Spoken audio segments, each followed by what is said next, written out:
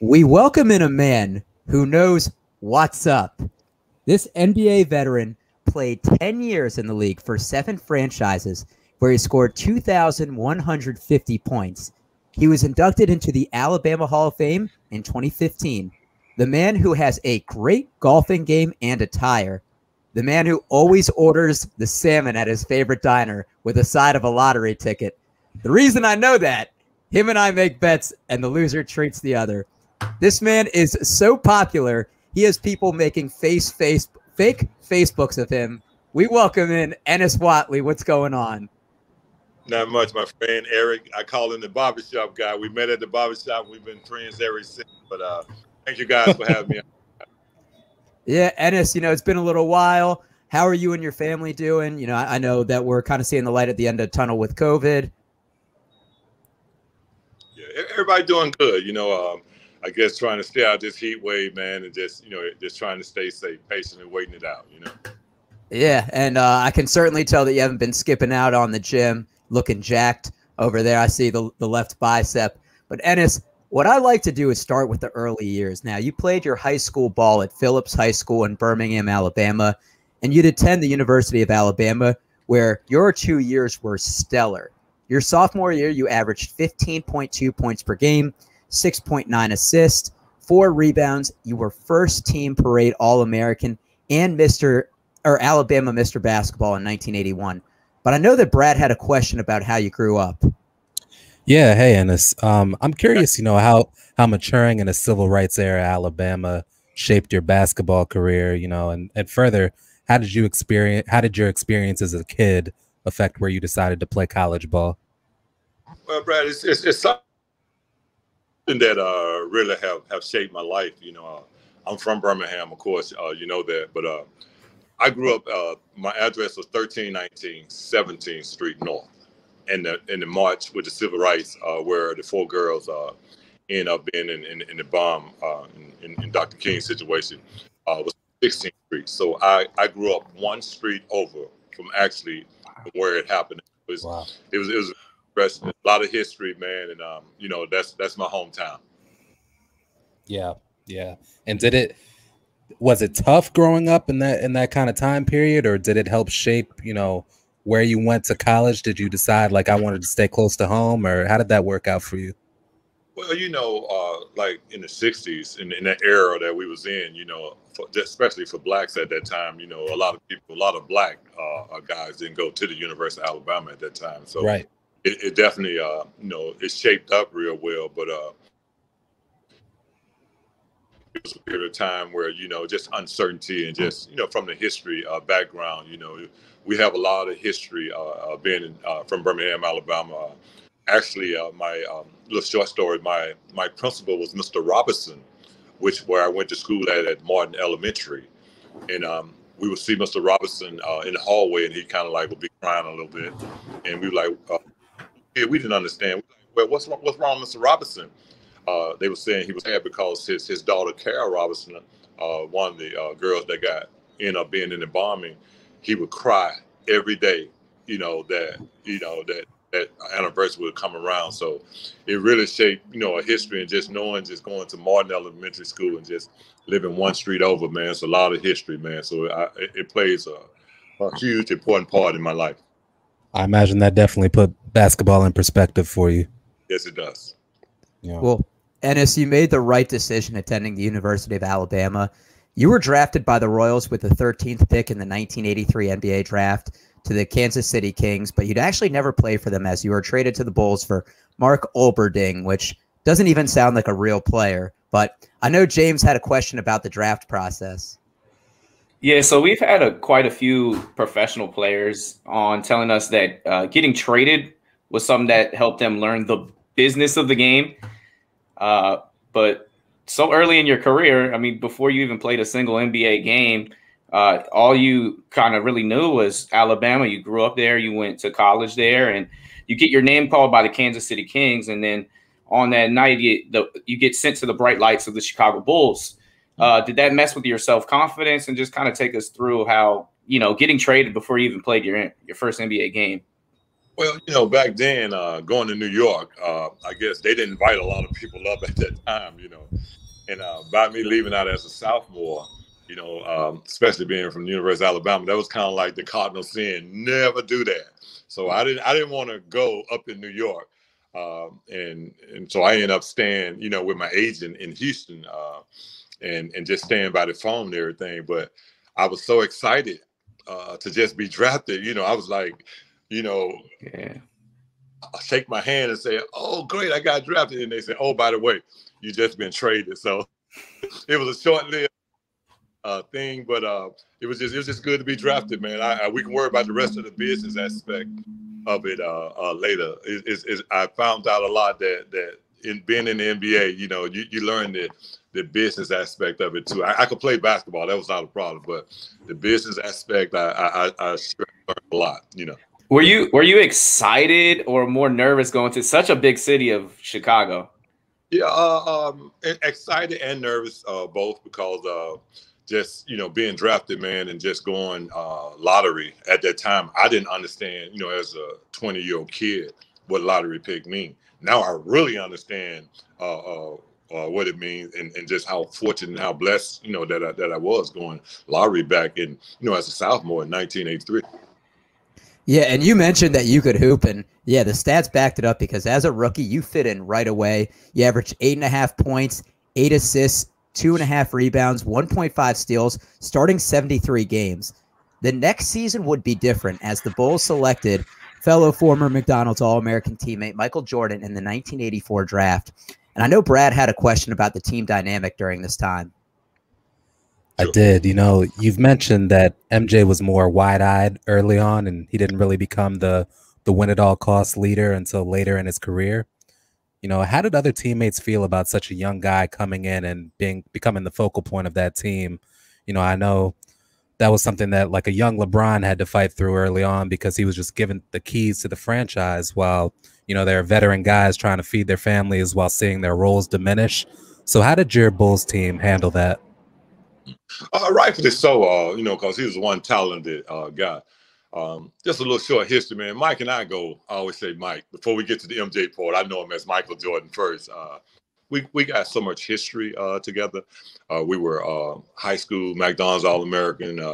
We was college All-Americans again. Even if you go back, and I had the video, I actually can send it to you. When he got drafted, he mentioned my name, that we knew each other, but we really, had a lot of history. Go ahead. I think you were ranked higher than him too in high school, weren't you? I mean, a lot of people say I was before my time. I love the kid Charles Barkley and him. I got so many stories. We can go on and on, but I love the kid Charles Barkley and him. They really most of them kind of looked at me with the wide eyes, because many saying I was before my time. But at the time, he was a late bloomer. That year, you had Adrian Branch, you had Anthony Jones, you had guys like that. Bill Martin at the small forward, Emmanuel Forrest was ahead of him. But never forget Mike coming on at the 5-star camp, and his career just took off. But rightfully so, he deserved all the things that he had, because the guys like to go. You know what I'm saying? Whoever could have seen all that coming. But when we was with the Bulls, and I was there with Quinn there, and Mitchell Wiggins, and they were two good guards, but we were not prepared, getting ready to see anything like what Michael Jordan was getting ready to come and do for the Chicago Bulls. Well, you matched up in college, and didn't Alabama and North Carolina play? And I think that he only had maybe 11 points. Don't go there. You're trying to start it up now. I'm just saying. but he did. He actually, like I said, this is a nice time, we good friends and jokesters among each other. He was on the bus one time and saying that he had 24 points against us. So, I was very, very low key and kind of shy, you would call. And I said, wait a minute, Mike. Everybody said that. They was like, whoa. Ennis getting ready to talk? I said, yeah, no. I said, you may have had 11 on a good day. I said, because we came out of Alabama, we played defense down there, and everybody said, oh, snap. Shoot, Mike Ennis told y'all, but I had 11. I think Jimmy Black really beat us that game, and I think it was Matt Doherty had 14, but he actually really only had 11 points in our matchup the first time. Okay. Yeah, and I want to get back to the MJ thing, but you and I have talked about this in the past. You said one of the things, I wish I was a little bit more aggressive to understand the nature of the business. Is that something, looking back, where you wish that your career had played out differently, that you wish you had shot more? Because I'm gonna ask you your career high after this. I never forget just being around conversation with Isaiah Thomas was having, like this close to him, I could hear him, and he was making a statement saying, if this guy understood about shooting, like the business size that when you're on a fast break, you pass 5 and you shoot 5. I didn't understand that. I was like just such a great ball handler. I was just getting the ball to everybody. But if I had to do it all over again, hindsight, I actually would have, I would have got my numbers like they're doing today. If you average 10 points back then, I had everything else in place. I just did not shoot the ball. I came up as a scorer out of high school, averaged a lot of points, and I could shoot the ball. But being reluctant at times, I think it hurt my career. And if I had to do it all over again, I really would have shot the ball more, because you had to do that then. Yeah. Ennis, do you know your career high in points? For in the pros? Yep. I would say 20. I believe 21. I remember scoring 20 when I did against either New York or maybe the New York, and maybe against the Bulls. I may have reached either 21 points, I believe. You're right. It was 21 points on December 27th, 1983 against the Bulls. You had 2 rebounds, 8 assists, 3 steals. You shot 9 of 11 from 2 points. So hey, you're on the money with that. Blackjack. I want to talk. I want to talk about what was mentioned in The Last Dance. And, everybody's going to talk about what happened in the room, but I want to go back to where your journey with drugs began, which was long before that night. Kind of where did it start? How did you get involved? Kind of everything that led up to that point. Yeah. Well, it's no, my story is pretty open. My testimony, I go around the world. I've been clean from drugs for 32 years now, and if you talk about doing hindsight, if I could do it over again, that's one thing that I regret, like from the drugs aspect. I believe I forfeit, I'm not saying I would have made the Hall of Fame, but my career coming up to that point was definitely in line to where, I was a very promising guard. And I think the drugs and alcohol at that time, being very young and just, immature at the time, it really hurt my career. I can see that, from the time, it's known in The Last Dance when Michael come up and he said that he was, he came up in the room and just, he came in, all his teammates were basically there, I'm not sure who all was there and everything, but I believe I was in there also too, because I was at a point, in my career that, that I was on drugs at the time and everything. And that's something that, I regret and go around the world, to speak about what I was saying. He made a great decision by not going in the room, because I think that's the difference between him being a Hall of Famer and me being a journeyman at the time and not fulfilling, that part of the call on my life. Yeah. Yeah. And the quote from it, he said, quote, "It was like things I've never seen in my life. As a young kid, you got your lines over here, you got your weed smokers over here, you got your women over here." Was this something that was just an occasional thing for the Bulls? Was this something that just wrong place, wrong time he came?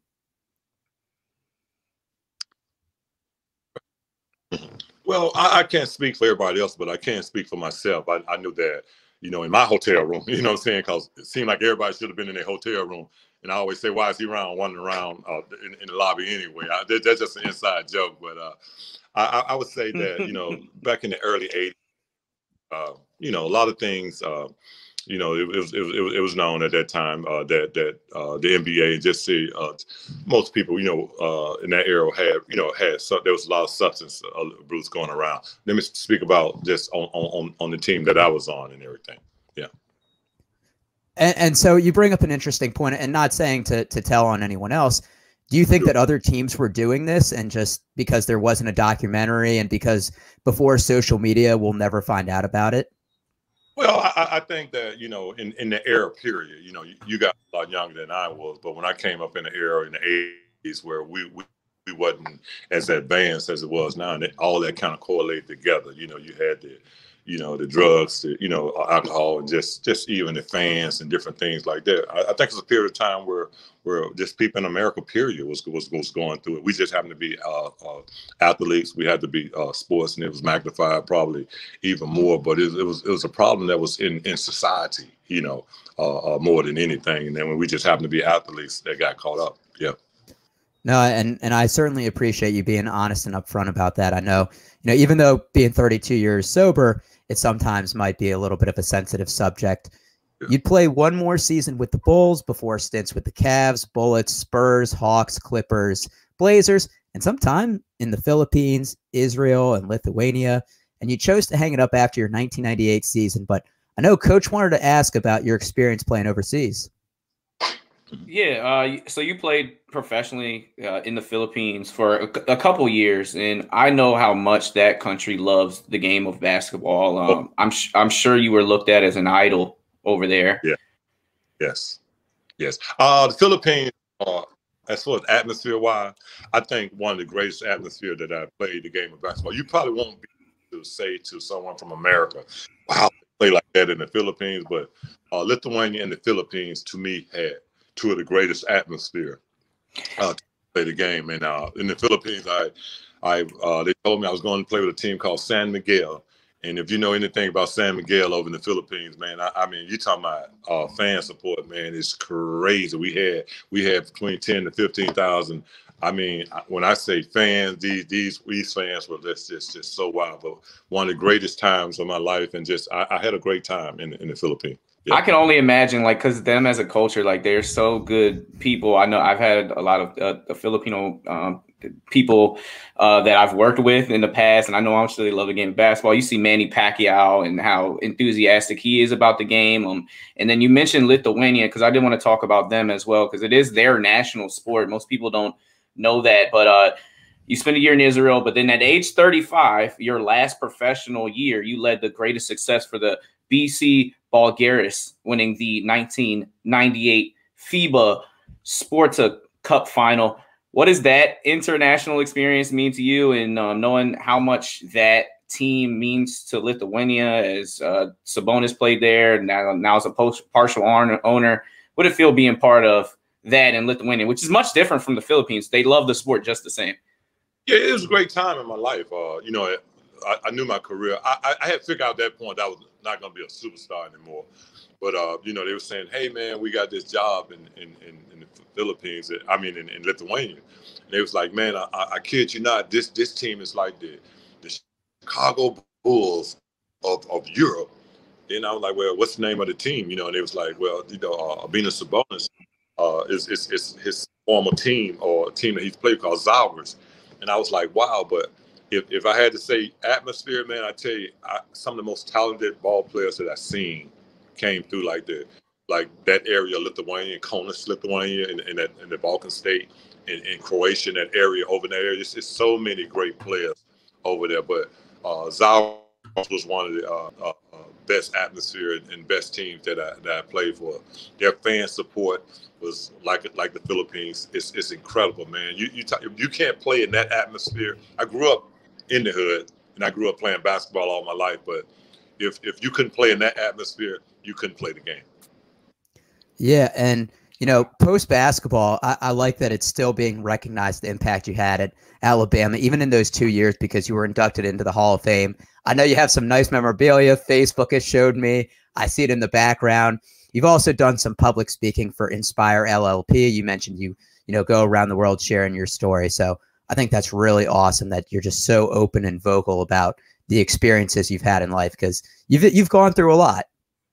Yeah, I'll have to say, in '87, I always share with guys. God's been good in my life, and I always share, passing my testimony on to most people. My mom died at '87. My dad died kind of 2 months after she did, and it was just a disruptive moment, in my life. My mom was my God. When I turned professional at the University of Alabama, I wanted to give her a house. I wanted to do all those great things. And when my mom passed away, I was like, wait a minute, God, it don't supposed to happen like this. She don't supposed to die after I just got drafted and all these things. But it really was a disruptive moment in my life, which changed my life, which started me on, gave me the platform to be able to, talk about my salvation and to just tell so many young kids that if you had to ask them a question, how many people would love to play in the NBA, and they all raised their hand. I was telling them, what are the chances that you would get a guy from Birmingham, Alabama, from 1319 17th Street North, and that I have literally touched all four corners of the face of this earth through the game of basketball. And I don't think that I could be quiet about it. I think that, God's been good to me. From the Michael Jordan to the Last Dance, man, I played with 5 of the greatest players to ever play that game. People always, well, who are the 5 is? I mean, you already know one of them is the GOAT, which is Michael Jordan, Dominique Wilkins, Clyde Drexler, Larry Bird. Man, I had some of the greatest experience in my life, man. God's been good to me, Eric, and and you guys. I don't mind about sharing it. That's why I'm so transparent about it. Wow, you make me want to pick up a basketball right now, and at age 27, try to have an NBA career. We're speaking with. I remember watching you play. Now you came and played with me now, and you passed me. I don't know the other 2 guys on the side of you how good they is, but But I always know, me and Eric met each other. We've been good friends ever since, Yeah, and we won't talk about my basketball game because we're talking with Ennis Whatley, 10-year NBA vet. Ennis, we like to get our guests out of here with a little rapid fire, some this or that questions. You game? Sure, I'm with it. Let's go. All right. You might have not been asked some of these before. So the first one, would you rather score 40 points in a game or get a triple-double? I would say triple-double because the era that I'm from is like we were true point guards. And to me, giving assists is what I live for today. I made a living out of it. Okay. Would you rather be able to play 10 different instruments or speak 10 different languages? I probably had to say 10 different languages. Okay. It makes sense with all the traveling you did. Would you rather not be able to... Go ahead. Would you rather not be able to golf for a year or not go to your favorite diner for a year? Now you mess with my emotions, Eric. But if I had an itch real bad. I've had a drug addiction before, but if I can't golf, man, never forget a good friend of mine, George Gervin, said, "Young fella, pick up those clubs." And ever since I picked up the golf clubs, man, I've been in love with the game. You ever been out with Mike golfing? I haven't. I've been around in Charles Barkley. He's from Leeds, Alabama. I'm from Birmingham, but I hear the stories about the guy. But I truly believe I can get both of those guys, man. Not bragging or anything like that, but I kind of work at my game. So I said the next time that I see Mike, that I was going to challenge him to a game of golf. Charles Barkley, I believe I can beat in everything. At least I got you over Charles easy. Right. The next one, would you rather be hungry no matter how much you eat or tired no matter how much you sleep? Hungry no matter how much you're tired. I'd rather be tired. Okay. All right. Would you rather be the best in the world at one thing or good at everything? I definitely would have to go with the one thing because I believe that if you can master that one thing, I believe that you got a story that you can tell, All right, and I know at this point in your life it's probably golf for you. Well, I when I get to heaven, I want to play basketball because I still love playing, and I done got old and slow and everything, but all my friends say, "Ennis, you're still trying to relive your dream." I said, "I just love staying in shape, but if that one thing I could do, if I could play basketball when I get to heaven, I'm good. I love it. I love working out. That's part of what I really." Yes. All right. Would you rather always hit a red light for the rest of your life or always get slow internet after the sun goes down?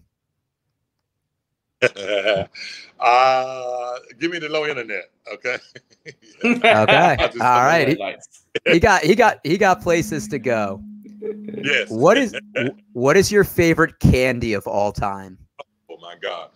You say candy. I like Reese cups when I was little. Me too.